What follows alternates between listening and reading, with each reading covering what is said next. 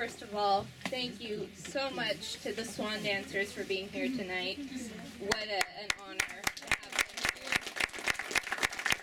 here. Matson, Doug War Eagle, and Floyd Clown to Inklings tonight. I told you I was terrible at introductions. It's a given I will stumble on a name. It is just absolutely our delight to have these gentlemen here tonight. After seeing their family's name and story misrepresented in popular culture and in the history books, these gentlemen set out to set the story straight. They were called to set the story straight. And their labor of love for their family has become their gift to the rest of us in the form of the book Crazy Horse, the Lakota Warrior's Life and Legacy, in which they've drawn from their family's oral history and the legal documents to create an accurate representation of Crazy Horse's life. And they have brought the truth to light, and that is their gift to us and to future generations, and for that we are grateful. So please, without further ado, join me in welcoming Doug War Eagle, Floyd Clown, and William Matson to Inklings.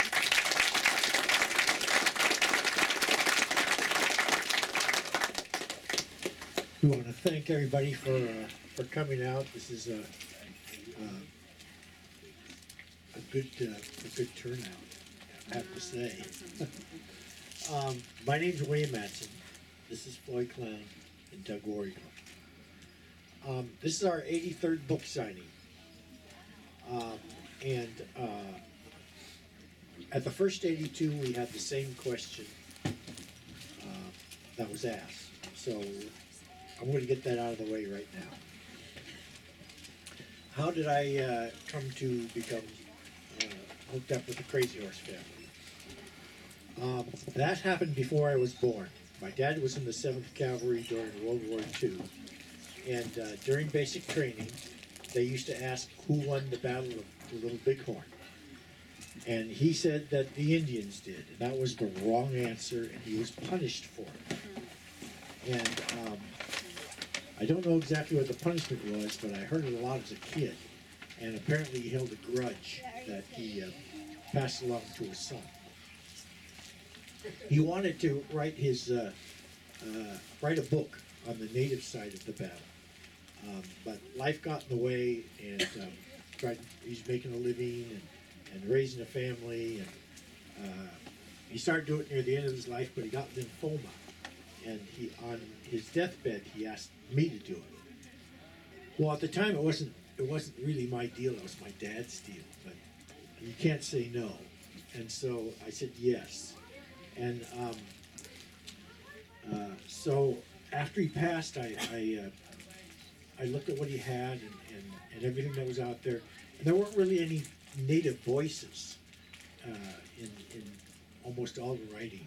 And a lot of it had, people would have a theory, and then somebody else would take that theory and put it in another book and put it in their bibliography, and now it's a fact. And so it got all mixed up. So this was 1998, and this is when I went on the internet, and this is about the time when there was dial-up that worked sometimes. And I found somebody out on the Northern Cheyenne Reservation, and so I called him. His name was Eugene Little Coyote, because finding somebody during that period in 1998 was difficult to have an email address. So I called him, and I asked him, do you or your family have any stories of the Battle of the Little Bighorn? He said, yeah. So I said, can I come out and get them from you? Yeah. So I flew out from Portland, Oregon to Billings. I drove out to Dull Knife College, and I don't think he thought he thought that I was going to come. Because I showed up and I said, I'm the guy from Portland, Oregon that was looking for the stories of the Battle of Little Bighorn. You got it? You got them? He said, no. And I said, do you know anybody that does? He said, "Follow me," and he took me into the Dull Knife College library and said, "Read these." And so that was kind of my introduction. So I did. I read all the stories, or all the books that he was talking about 300, and they didn't make sense. They didn't come together. So in 2001, I found somebody else on the internet, and it was at Cheyenne River. So I called him, and at the time I became interested in Crazy Horse, and I'm a documentary filmmaker, and a documentary filmmaker is nothing more than somebody that can't afford to make a feature film. And so I called him up, and I needed I told him I'd like to know the names of the mothers that raised Crazy Horse, because none of the books had it. And he said he might know who they are. So that's all it took. And I got on an airplane and went out to Rapid City and went to Cheyenne River, and he stood me up. And so I had 3 days there, and I had only been studying the historical side. I hadn't been studying the spiritual. I hadn't been studying the cultural. And so I had 3 days, and I thought, well, I'm going to go out to the Sacred Mountain Bear Butte, and I'm gonna see what that's all about. And being a typical white guy, all the spirituality happens at the top, right? Well, halfway up, my dad spoke to me, and he said, "Open your heart." And I knew what that meant. It meant I needed to know the spiritual side and the cultural side of the Lakota people. And so I went back and I read all the books on it, and each one had a ceremony in it. Each one said, "This is the only way," and they were all different. So I went back out to Bear Butte, and I met Jim Jandro, who's the head ranger there, and he's a Dakota. And I was explaining to him that I'd like to know about about the Lakota, and also Crazy Horse's moms. And he said, "I got something for you." And he gave me Doug's number. And so I called Doug and went out there, and they said, "We were expecting you. We knew you were coming from the West." I thought, gee, that's kind of a line out of a movie. And so I had my script with me. I gave it to Floyd, and he read 3 words, and he said, "This is garbage." Threw it down on the table. And I pretended like it wasn't hurt. And they said they would tell the true story, the truth about Crazy Horse, if I had a good heart. And so I was sitting there wondering, how do I show that I have a good heart? And I had an airplane ticket to go home. So I only had a limited amount of time. And they said, "Well, we'd like you to go in the sweat." I thought, I read about that. I was excited. And when he's building the fire, they were bringing the wood. I started helping bring the wood. Pretty soon I was sprinting to bring the wood, and everybody was standing back watching me because I was sprinting. I guess I was a little over the top, and I can remember their uncle saying, "This guy kind of scares me." So we went in the sweat lodge, and they sang in Lakota. They prayed in Lakota. I was the only one in English, and then afterwards, and it was a great experience. It's a great experience. And afterwards, I was wondering how my heart did, and nobody said anything. The silence was deafening. And we went inside, and we were eating, and finally I said, "I wish I knew your language. I would have sang with you."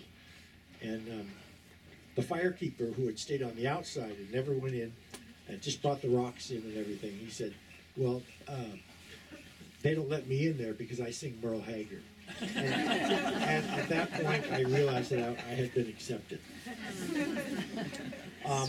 And we went out and filmed a lot of the sites over the next decade. They have landmarks from their oral history, and it took that long because they weren't all just off the freeway, and it was a great experience working with them. They know their genealogy very well, extremely well. In fact, I was kind of embarrassed about my own genealogy. But they had everything documented, and so being embarrassed, I decided I'd learn mine, and I found a family out in Sweden that we were related to that my parents didn't even know. So there was, and also Norway and England. So that was extremely positive. We have a Facebook site, and on this Facebook site, there's a lot of people that go on there and say, "Gee, I wish this had been taught in schools. How come we don't teach this? How come we have this other history that really isn't true?" And my mom was on the school board for 39 years. My dad was on it 2 years prior. He didn't like it as much, I guess. They passed before this got finished, but had they been alive, we'd be in at least one school district. And I would encourage everybody here to at least have it in the schools and the library, and get a hold of the school board, and get the history, the true history, into the schools, and educate the people and the population so that they know the truth of everything that happened. I think it's important. Truth is a healing thing, and it's something that we all need, especially in today's day and age. I would say that working with the Crazy Horse family has been a wonderful experience for the past decade. My dad set me on the right course. I didn't know it at the time, but it was a wonderful experience. And working with them has been just a blessing and an honor. And right now, I'd like to pass the mic along to Floyd, who's the eldest of the brothers, and let him say a few words.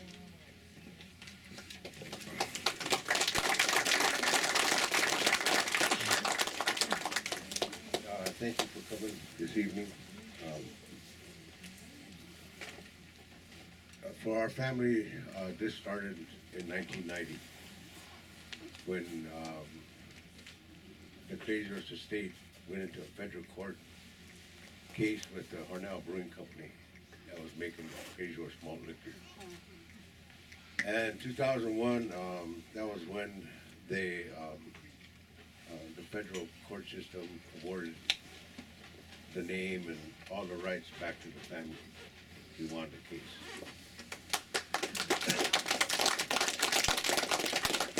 So after that, the acting administrator for the Crazy Horse estate, federal law says that to be an administrator of an estate, you have to be of blood. And this is where we knew that the acting administrator, wasn't from our family.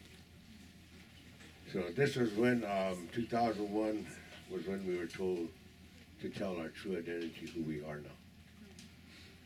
So this is where, in this federal court case, determining the blood heirs of the Crazy Horse estate, stood up for my father, who was in front of the book. His name was Edward Clown. And he passed in 1987 is when he passed. 2001, because they used his name in this court case and like this, that I stood up for my father to correct everything with truth.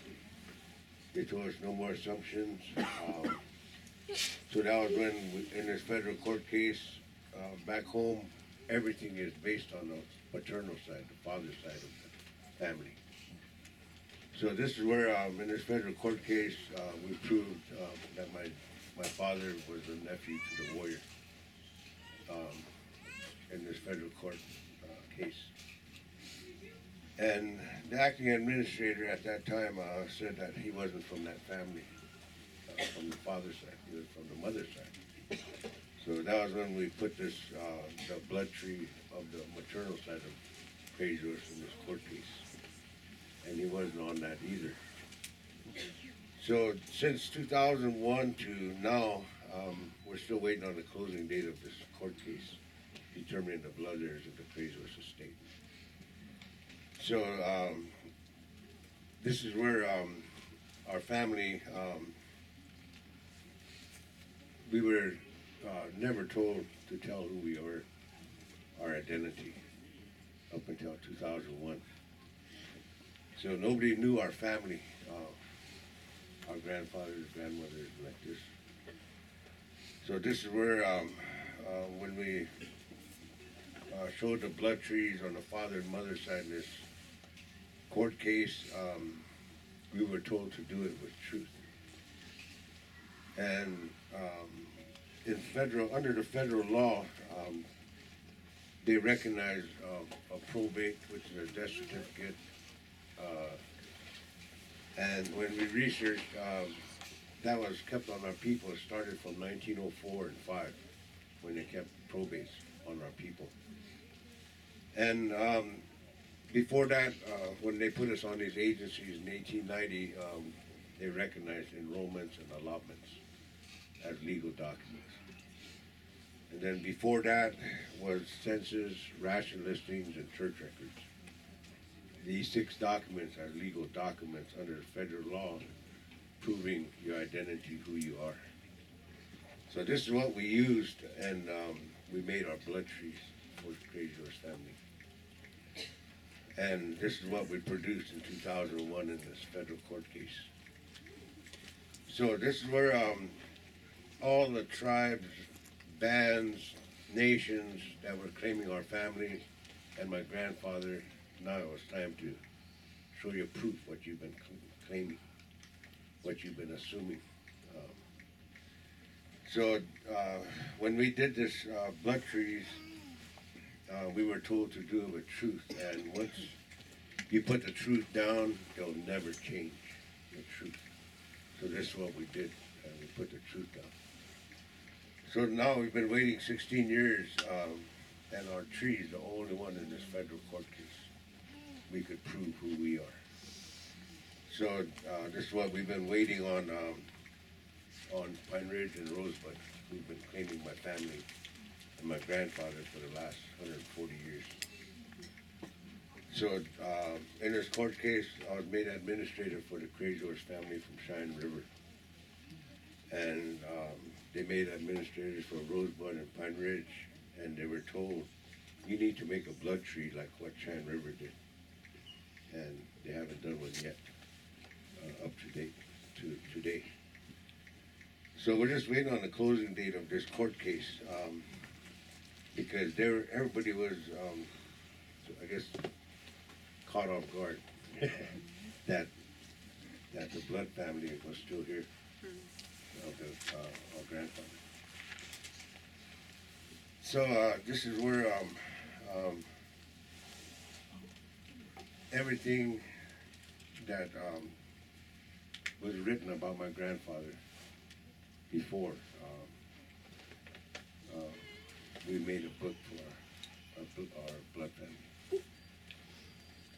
2001, when we produced these blood trees, father and mother side, there was 3,000 blood family of Crazy Horse. So there were 600 on the father's side and 2,400 on the mother's side.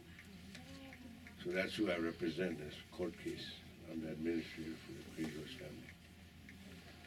And then from the family itself, they appointed me and my 2 younger brothers as administrators for the Crazy Horse family to represent them in like this talks or anything. That's who we speak for. It's the 3,000 blood family.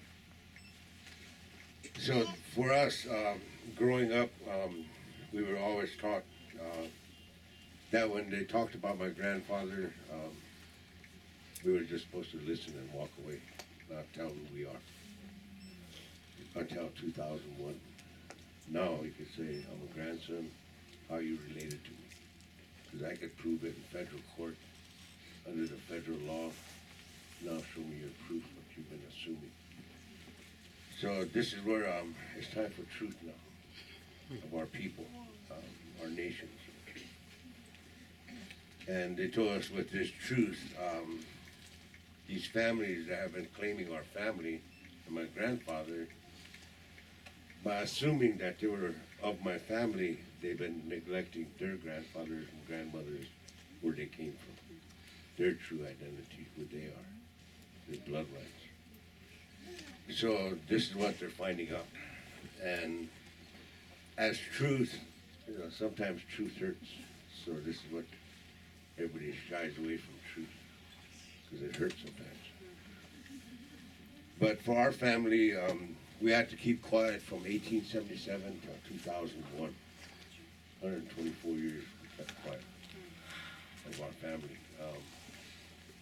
When my grandfather was here, when he came into Fort Robinson, he was assassinated by the government in his own time. But he knew that before that happened, 15 months before it happened, at the Battle of Little Bighorn 2 weeks before, when they held that Sundance north of Lame Deer, Montana today, that's where he was shown his vision of his demise, how he was going to leave this earth. So there's a rock north of Lame Deer today, 6 miles north on this, his name is Jack Bailey, on his land. And that rock, they call it Deer Medicine Rock today, where our family called it the rock that belonged to the black-tailed deer. And on this rock is where Sitting Bull's vision was put, what was going to happen at the Battle of Little Bighorn. And then right west of it, it's called Owl Rock. It looks like an owl sitting there. And that's one of our family's medicines. And on the belly of that owl, my grandfather put his vision of how he was going to leave this earth. So on the belly of that owl, he put the doctor that was there, Melicuddy. And he was standing beside him, and the soldier that stabbed him twice, he even showed the marks where he got stabbed. And his own kind was standing with the soldiers, with his soldier. And it showed horse tracks up and down coming in, meaning he was going to be alive. But when he leaves, these horse tracks were laying down, meaning he was going to be dead when he leaves. So he already knew that 15 months before it happened at Fort Robinson, that his own kind and the government would kill him. But when he was told to come in and like that, they promised him an agency to keep him from fighting, resisting, preserving and protecting our people. So when they brought it, when he came in, the government made an agency for him. And that's when he got assassinated, after they put it down on paper. So after he got assassinated, when they brought this agency,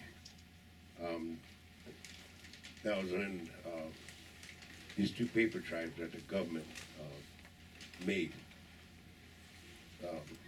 One was an Oglala and one was a Sichunko. These two tribes were the government acknowledged these two tribes. And then they put two people in front of these two tribes, which, and then acknowledged them because they knew they were yes people. They would never say no to the government. So this is where, when they brought his agency, these two signed for my grandfather's agency because they said, we're the ones that the government recognizes and we represent the people. But when they signed it, his agency, the United States said that was a legal transaction, that only the blood family could claim this agency. And that's where the United States made the Act of 1877 in the United States history, where the United States confiscated 8.7 million acres, including the Black Hills. That's my grandfather's agency. So this is what this federal court case that we're in, waiting for the closing date. Once we're legally recognized under the federal government as a blood family, then we want my grandfather's agency. And 2007, one of the when we told our identity in this federal court case, we were invited up to Little Bighorn Battlefield. Because they were dedicating an Indian memorial up there, 2003, that was honoring all the Lakota and the Cheyennes that fell at this battle. And so when we went up there, and that was when we told all the tribes who we are. That we're grandsons of Crazy Horse, and my grandfather was Nikoj. That's what he is. So his mother and father of Nikoju, that makes him Nikoju. So that's what we are, our family. So that was when we told our identity up there. They invited us there, and they asked us how the Lakota did that battle. Because nobody knew of this battle, because the Lakota Nation hid the story of this battle with our family. So they said there was 3,000 books written about the Battle of Little Bighorn, and not one from the Lakota Nation, who the United States declared war on. So this is when we told them the truth of how our grandfathers did this. And at that time, the superintendents and 3 former superintendents and like that, they were present with their historians and curators and like that. And their historian was sitting with a soldier's journal. Back in 1876, all the soldiers carried a journal. They were writing down in these journals what they were seeing and what they were experiencing. So this is what this historian was sitting with when we told how our grandfathers did this battle. And at that time, when we told it, it matched up to everything that they had that was recorded by the soldiers. So they knew that we were telling the truth, because it matched up to their what they put in their journals that they're all carrying. So this is where the historian up there, I think it was 1984, was a fire that came through the Battle of Little Bighorn battlefield and burnt 600 of the 640 acres of this battlefield. And when it did that, they found that there was a lot of rocks around Last Stand Hill. And there were river rocks that, so they checked their geographic maps, and they found that that area was supposed to have no rocks in that area. So that was when we told them those were carns. That's what they're called, they were markers. So this is the only battle that our people and the Cheyennes, after that battle, when they removed their dead, their relatives, they marked it with a river rock. So at that time, when we told them the truth of this battle, we were given permission to walk out on this battlefield and mark all these rocks with the markers of our Lakota and fell there. And at that time, we marked 215 that fell. And we were missing, what, 35? I think 35, 26 more. So that was when the historian there said, because at that time, I think it's on the Untold Stories of the Little Bighorn, they found two skeletons of soldiers at that time. And the historian said that there were still 26 soldiers unaccounted for. So we took them down to deep ravine, and we showed him where there was 9 buried. So he was checking his records and stuff, and he said, we checked this whole area already before. And then when he was checking his records, he found that, because they had machines that would go under the ground and like this. He found that all that time they were set up right on top of those 9 that were buried there. And they scanned all the way around them. That's why they never found them. So we showed them where they were, and then it was verified. And then there was 17 on Sharpshooter Ridge of the soldiers that were buried there. So that was when we told them, now you have all your soldiers accounted for, now it's our turn. And that's when these red markers start going up there at the battlefield for the Lakotas and the Cheyennes that I found. So it was time for truth now. And them, when they dedicated this Indian memorial, it was peace, unified through peace, or peace through unity, like that theme that they pushed. But this is where our grandfather that was promised an agency, we met this man that, his name was William Carrington. And 2007, he came and he asked us if we could go look for my grandfather's agency, because he heard us say that. And he said, I live 1 hour from Washington, D.C., in North Carolina. So go ahead, go look, you know. And there he called back and he said, I went to the Smithsonian and I went to the American Library of Congress, and I didn't find it anywhere.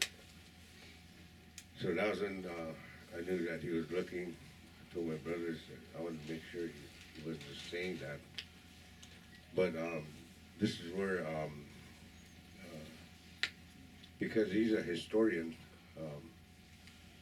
historians have access to the original documents when they research, more than what we could get as citizens. And this is where, when he looked, where we told him, is sitting in the Secretary of State office. So that's where he went, and he said they let him downstairs, because he called us back after that and told us that they let him downstairs and to security, and they let him down the hall and into a room where in the middle of this room was a table with glass over the top of it, and it had Crazy Agency, docket numbers, land description, presidential seal on it. So under the federal law, when the president puts a presidential seal on something and that seal is not broke, it's still law today. So he said, I remembered you said that, so I walked around the table and inspected it, and that seal's not broke.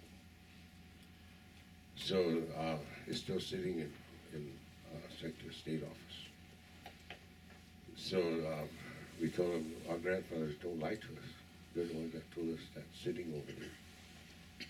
So this is where, under the federal law, we're going to test the government. These man-made laws that they make and what we live by. And then our grandfather's agency, there's 119 families that are entitled to this agency. So federal law says trust status lands is non-taxable, and a non-Indian can't own it, sell it, live on it, or trade it. So this is what we want our grandfather's agency, in trust status lands. And these are federal laws that we live by. So we're going to see how truthful and honest they are of our what they make like this. But when we were in hiding, when the government found out in 1890 that our grandfather spotted out who the government knew as Bigfoot, when they found out that was crazy was his cousin. That's when Wounded Knee happened.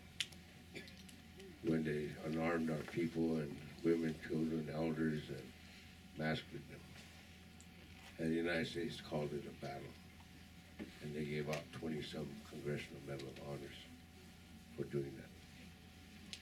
So these kind of stuff we want to correct, because that was a massacre.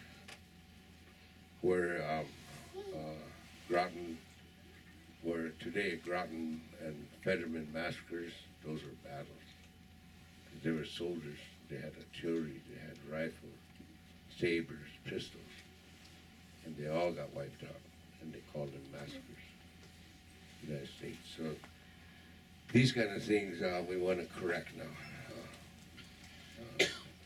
for our people. So when that happened, then World War I, my dad's oldest brother went to